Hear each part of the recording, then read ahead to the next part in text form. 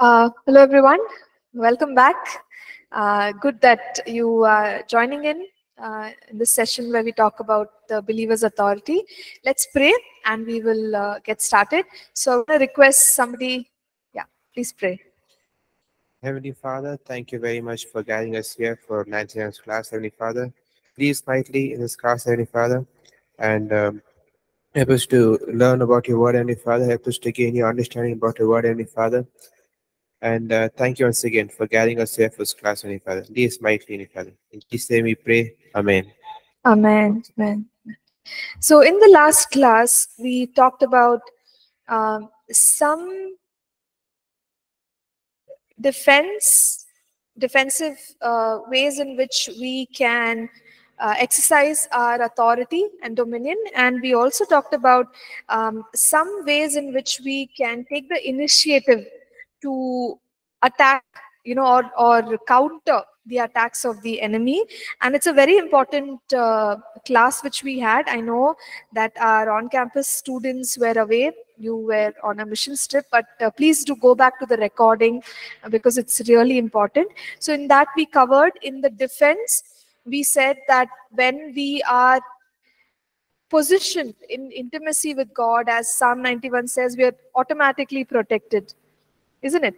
Or when, say, we are doing what God has called us to do. For example, we said how God called Adam and Eve to take care of the garden. That was their responsibility. So in submission to God was their protection.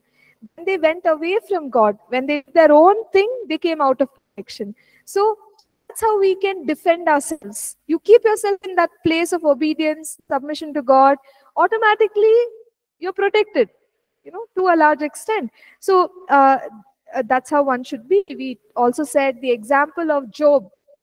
It says that Job, he was very conscious about doing the right thing for God. So he had a life of devotion. He was giving offerings and all, and that made a hedge of protection.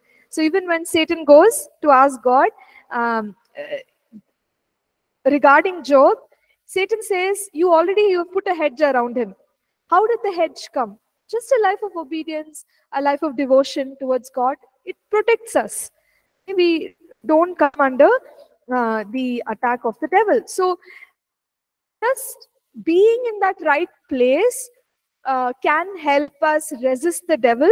But even otherwise, we looked at so many different terms such as give no place to the devil, withstand the devil, stand against the devil, right? So all these things are something that a believer must do. We have to stop the devil from coming in, right? Okay, so is there a question, Viku? I see your hand is raised.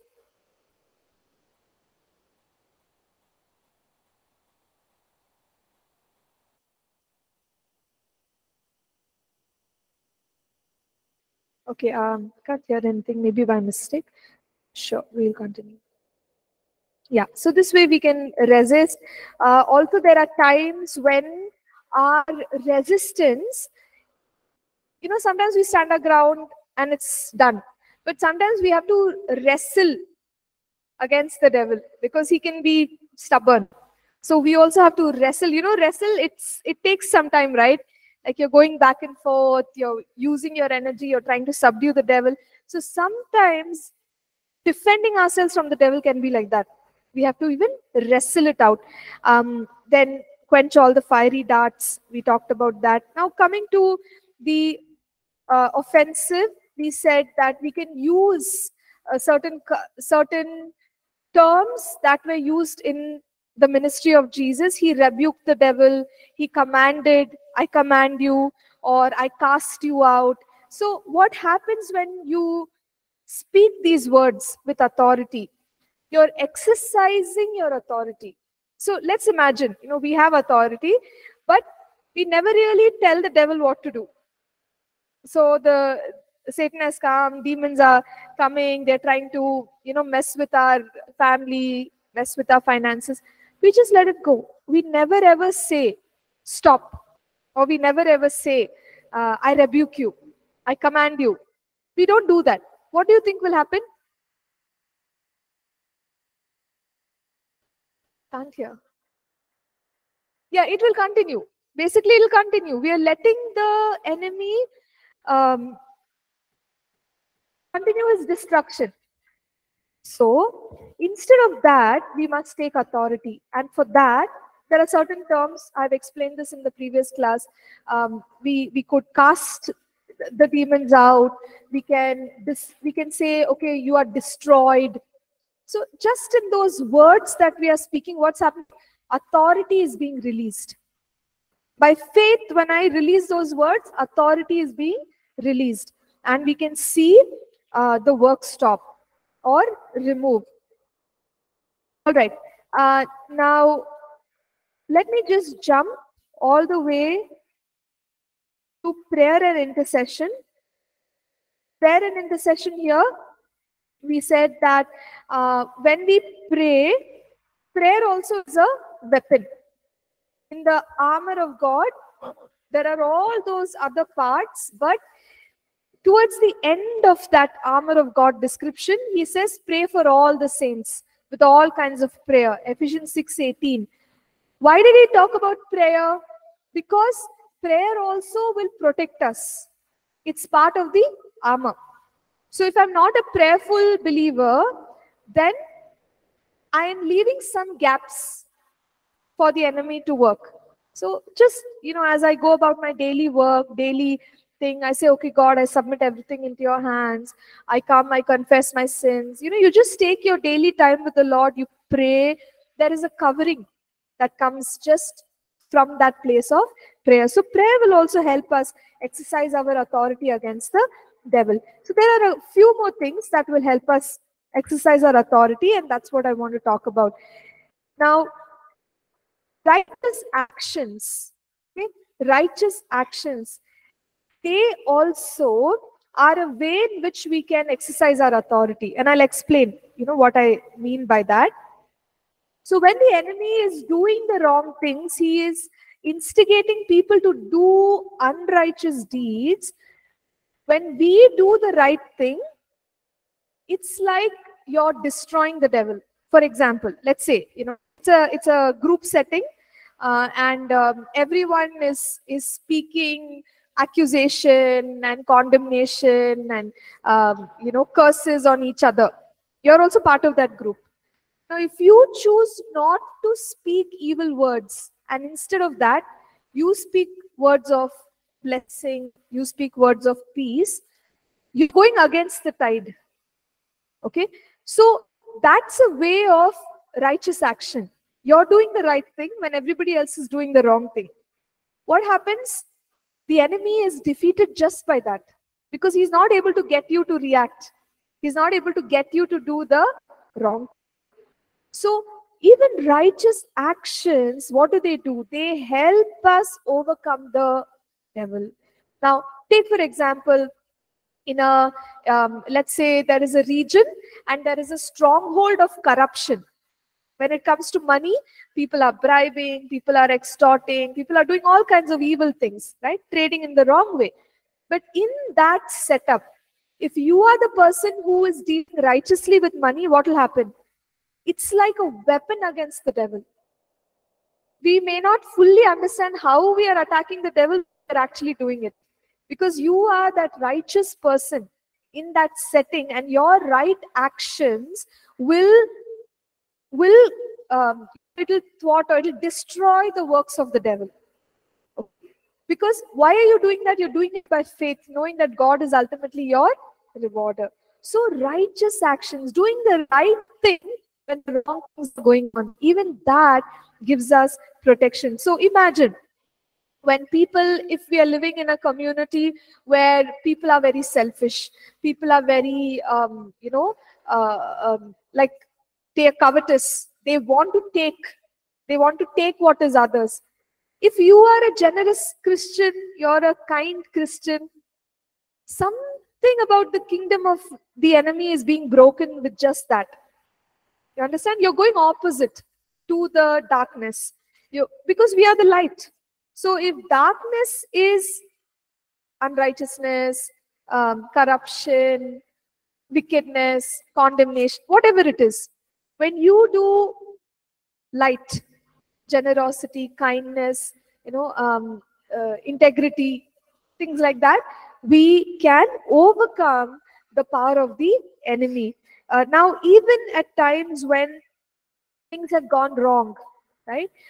In some testimonies or some stories in the history, you might have read about this. Like I've read about uh, regions where there was racial disharmony, like people of one skin color, they don't like people of another skin color. So many things have happened, because of racism. But even in such, because of these things, what happened is the generations came later, the big generations, they did an act of restitution. What is that? So they went back to the people who were ill-treated, still representative of a race that ill-treated another race. They just go and they say, we are so sorry this happened to you. And from now onwards, we do not want such things to happen. This is not a godly thing. Or they make restitution. They ask for forgiveness. It's an action, but it's an act of faith. It's an act that destroys a stronghold. You understand? So even acts like this that have been done, overcome past mistakes, have broken the power of Satan over communities. Let's say, for example, if women have been ill-treated in a region, and a lot of evils have happened to women, but once believers recognize, hey, what has happened is not good, they go back, they seek forgiveness, they try to set it right, something powerful happens. Righteousness is restored. Okay? So even when a believer is walking in righteousness, we will be able to overcome the devil. That's another way in which we are actually exercising our authority. Remember, breastplate of righteousness. So just want to encourage us to follow this, and truly we will see our authority established. Now, coming to the next part here, this is power of agreement. Power of agreement, we have discussed this during the course on prayer and intercession. Well, the Bible says that when we agree together in prayer, right, so that oneness of mind regarding a particular matter will bring a breakthrough. So that's why when you look at the book of Acts, what is nice about that group? They were in one accord, it says, right? They were in oneness of heart. Oneness of heart. So oneness of heart, when we pray like that, in togetherness, we can release authority and things actually happen. So in our individual settings, we know, like two of us, we may pray about, somebody's family matter or somebody's financial situation, and that's okay. But when it comes to larger things, let's say we are praying for the city, okay, or we are praying for the nation, how to use this power of agreement? If, let's say, the pastors of the city come, okay, and they are in agreement that our cities should be saved, many people should come to know Christ in our city, or certain sins which are happening, crimes which are happening, they should not happen. They agree and pray. That is so powerful. So corporately we can leverage. So pastors praying together. How about churches praying together?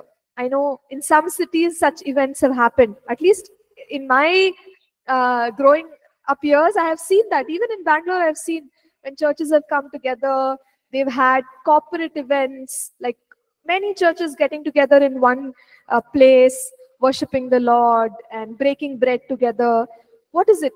Corporately, we are in agreement, right? When you are in agreement in a corporate way, that is very powerful.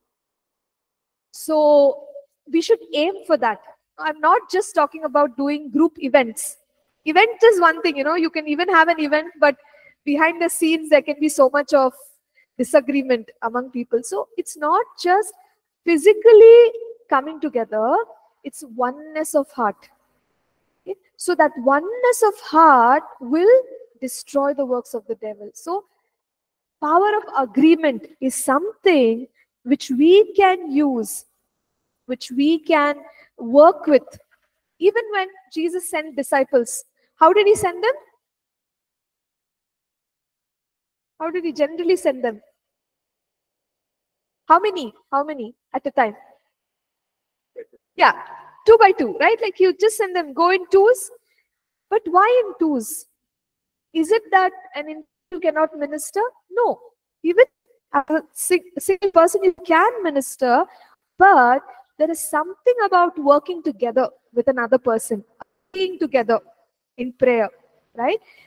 So the power of agreement is also key, and we must ensure that we use it. Okay. Now, what if the opposite happens? If there is a lot of division in the church, in the family, do you think we can make effective prayers? No, it becomes an advantage for Satan. Now that these people are not in agreement, come on, let me try to do something. So, use agreement as a weapon against the devil. Now, what are some other things which will help us overcome the devil? 2 more things, and I think I will just stop with that today. Okay. So the next one is angelic assistance. Angelic assistance. We can pray and ask God for the involvement of angels in our ministry. And angels, we have seen in scripture, they were sent out as messengers. They were sent out as, in Psalm 34 verse 7, it says, the angel of the Lord encamps around those who fear him and delivers them. So they can act as guardians. Angels can also engage in battle. They can engage in battle. We know that when Daniel prayed, uh, the angel went there, engaged in battle, and made sure that the answer to the prayer actually came. We have other scriptures which are given here where even in a physical battle, angels came and they destroyed the enemy. So one thing we notice is when we are fighting the demonic, right? God does send angels. So we can ask God. We can say, God, send your angels. Send your host of angels. Let them come and let them also, serve. Now, when we are praying, when we are doing the ministry, when we are open to the work of the Spirit, the supernatural, sometimes even without asking, God will send his angels. In the book of Acts, you see that. I think Peter and John, they are captured, but what happens? They're actually supernaturally released. And, they are instructed, I think by an angel, they are told that, okay, you go back to the same place and you teach over there. Later, you see, Acts 12, you see that Peter is put inside prison and he thinks he's having a dream. But actually, an angel comes, takes him out of the prison. Angel even takes him out of that place and allows him to be set free. So, why is all this happening? When the people are open to the work of the Spirit, open to the supernatural, all these things can happen. God sends angels. You will be surprised. You will be amazed that you actually had an encounter with an angel. But these things can happen. So we can pray and we can say, God, you release your angels. And even if there are demonic powers opposing us, let angels be released to fight. And usually, how do the angels start working? What do they need? What is their input to start working? Okay, if I tell an angel, okay, angel, you come, you help me clean the house. Do you think the angel will do it?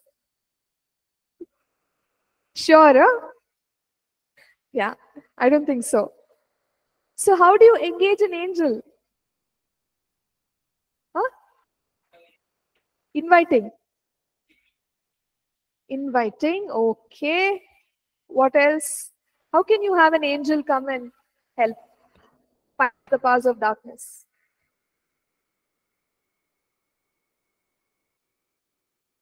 Okay, in the name of Jesus. Okay, right. What else? What are the other?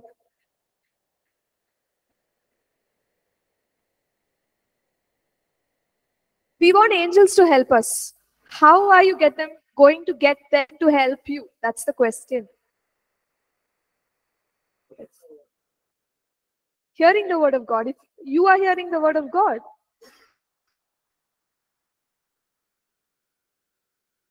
declaring the word of God.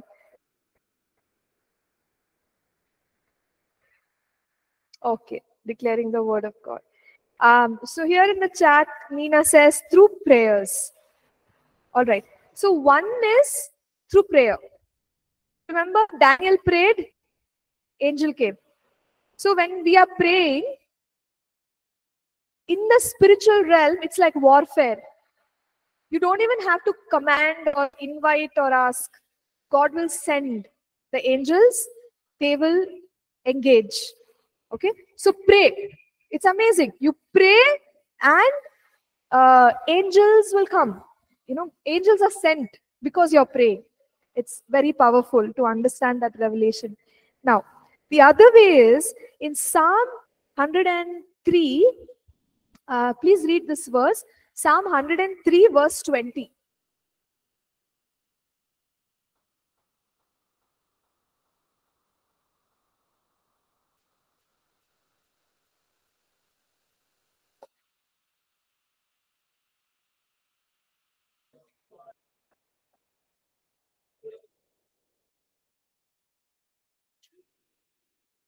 Yeah. Okay. So how do they engage? Hearing his voice, isn't it?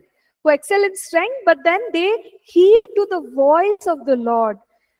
So angels respond to what God has said. Now, if I want to engage, angelic um, assistance, I need to declare the word. That's what Prince was saying. If you say what God has said, then angels can start working. That's how they work. They only respond to the command or the word of God. And that is another reason why declaration is so important. When we declare the word of God, angels will get to work. Because that's what the word of God says. Right? Like, he will lead us in triumphant victory in Christ Jesus. He's quoting a scripture. That's what God's word says. And so, now angels can work towards my victory. Got it? So, in that manner, whenever we believe the word and we make declarations, that's the way in which you can have angelic assistance. One is prayer, second is you declare the word of God. And in this manner, you can overcome attacks from the evil one. Now, the final one here is authority gateways. Okay? So authority gateways is simply going by the structure which God has created. So in the family, we know the God-appointed structure of husband, wife, children. So the Bible says, the husband is the head of the household. Okay? So when you follow the God-given structure, even then you can overcome the devil. Because if we try to go any other way, let's say a child is trying to dictate all terms for a family, it doesn't work. There'll be a lot of confusion. But as per what the scripture says, the husband or the father is the head of the family. So you go according to that family structure, or let's say church. It would be the pastor, right? So when we keep the authority structure, it is then that we will again be able to overcome the evil one. Okay? Otherwise, when you and switch it around. Or let's say you're talking about the the state or a community of people. The Bible says in Romans chapter 13 that we are supposed to honor government officials, leaders. There is an authority structure. You honor them, the Bible says. So, keeping the structure will also help us avoid the attacks that the enemy causes on us.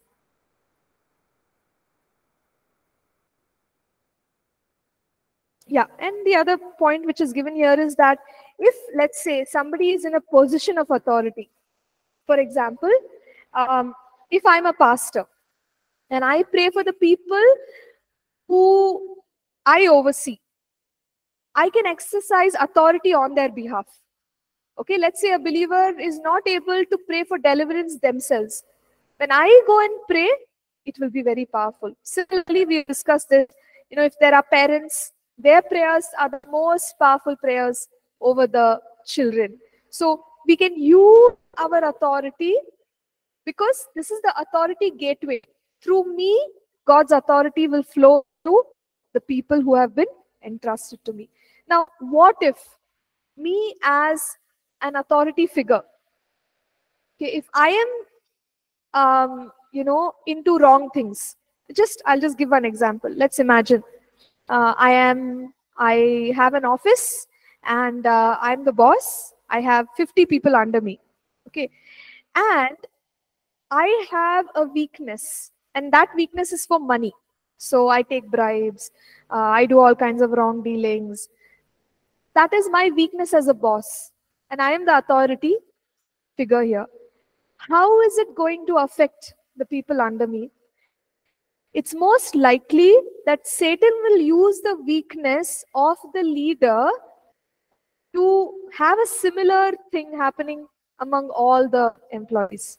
If the employee stands up against it, well and good. Otherwise, you'll find that the culture of that particular office is like that.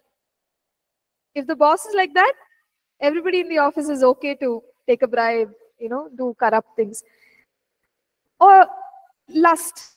Let's say the head is like that, they are open to lustful, things and all.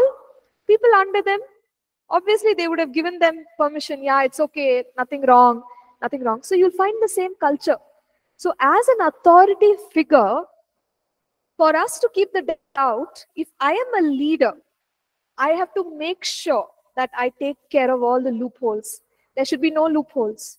Because if I allow loopholes in my life, it'll affect the people whom I am taking care of. Okay, so that's also how we can protect people whom God has entrusted to us. So those who are in authority, we must ensure that we position ourselves in the right way. For those who are under authority, we must maintain a good relationship with the person who's leading us. So it might be a boss, it might be a manager, it might be our parents, right? We have to have a right relationship. What is right relationship?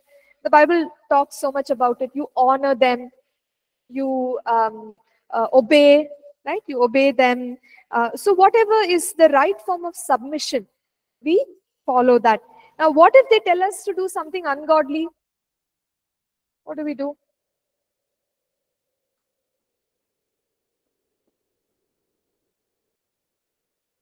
Okay. Anyone online? What if the person in authority tells us to do something ungodly? How do you deal with it?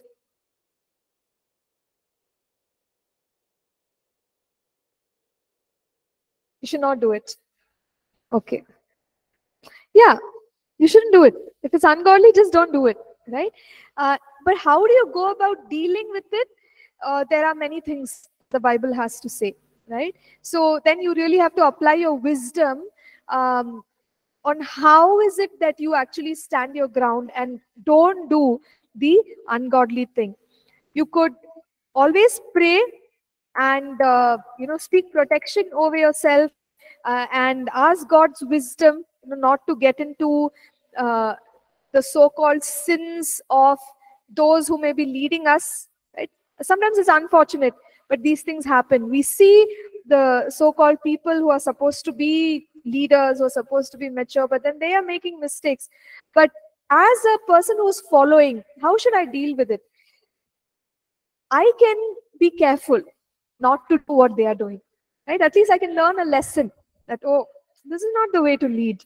And you protect yourself through prayer. You make choices which are different from that particular individual who may currently be heading up or leading. So this is how a person who is in submission should actually protect themselves. Okay, so I'll stop with this for today. I know we are just about halfway time. Yeah, any questions? Uh, Ma'am, like we are talking about, right? If the person in authority Mm. asks us to do something that is not right, Yeah. and at that time we have to use wisdom. We have to like say no, but like to escape or to avoid doing what they are asking to do. Is it okay if we lie at that time in order to not to do it? Okay, what if we lie to get escape? It's like, can we lie so that we can't think that they are sure? Yeah, I don't think so, Prince, because it's like you two wrongs don't make a right, as they say. So they are asking you first of all something wrong, and then you're doing also something wrong. How can anything right come out of it? Yeah. So it's better to tell like, okay, I don't wanna do it instead of telling I have some work, lying in that way. Hmm. See, you can escape it without lying also. And that's the thing, wisdom, no. There's always a way out. But what is that godly way out? For that we have to pray and we have to ask God. He will help us. See, when you read, right? If somebody in authority is telling us to do something that is outright ungodly, for example, in the book of Acts, they said, don't preach in the name of Jesus. They basically they said, stop worshiping God. Peter and John say, sorry, we cannot do it. They go against it. They don't stop preaching in the name of Jesus. They continue doing the right thing. Okay. So, Daniel, you must bow down and say, no. You can defy when there's something that's outright ungodly. Shadrach, Meshach, Abednego, if you don't worship the statue, then we'll put you in fire. Okay, put us in fire. So they are defiant for certain things. But it is the same Paul who wrote Romans chapter 13, where he says, honor the government, honor the leaders. So we can ask Paul, what is this, Paul? Your people are not listening on one side, and then you're saying honor your leaders. So you see, there is a place for everything. If the instructions are such that you can accommodate it without making an ungodly decision or action, then yes, okay. But if they're asking you to do something which is making you go against God, then you just say, no, I'm sorry, I can't do that. Fine. So, anything else regarding this?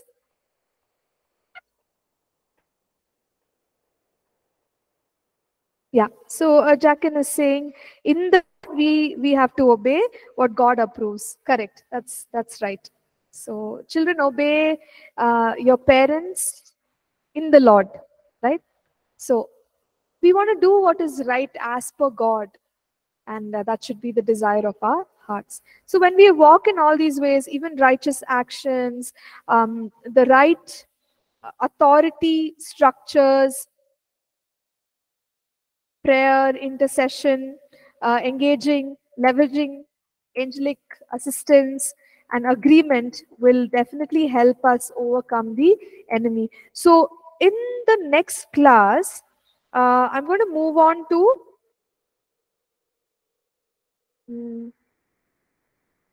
exercising authority.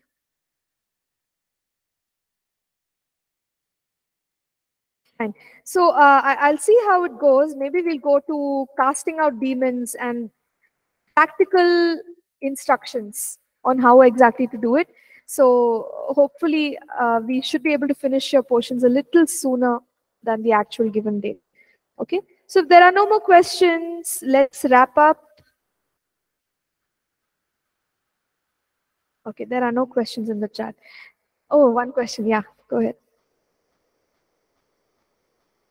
Ma'am, I've seen in certain families when it comes to praying for their children, you know, more than them praying themselves, they ask the pastor to pray for the children.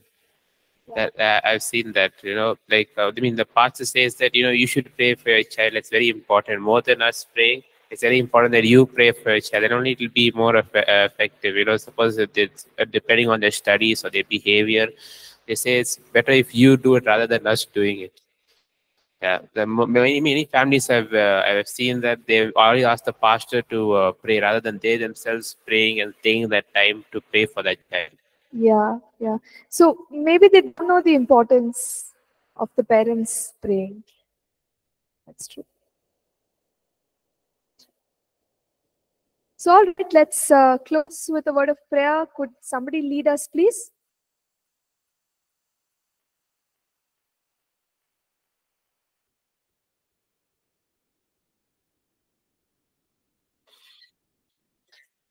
Heavenly Father, thank you very much for leading us mightily in Nancy Harris class, Heavenly Father. Thank you for helping us learn new things, Heavenly Father. Heavenly Father, please help us to continue to learn more new things, Heavenly Father, in Nancy Harris class, Heavenly Father.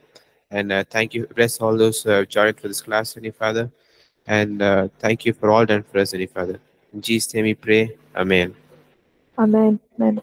Thank you. Thank you, Sean. Thank you, everyone. God bless you. Have a good week.